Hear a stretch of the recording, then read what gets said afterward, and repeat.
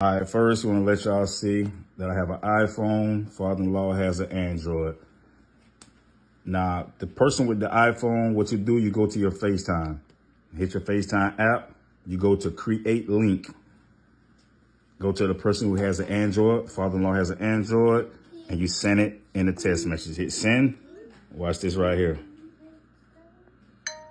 He hit it. Go ahead and press this. Boom. It's going to ask him to type in his name. We're just going to type in anything. Send it. Join. It's going to come back to me.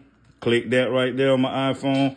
Hit join. Now, y'all have to be patient. On his Android, it's going to say waiting to be let in. Now, watch what happens. Just be patient. Android users being able to do a FaceTime call with a person with an iPhone. Watch this. Just be patient. This is what happens, y'all, when you have Androids. But we're trying to work with y'all.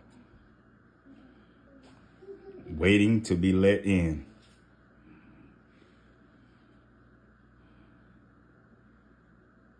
There it is, look.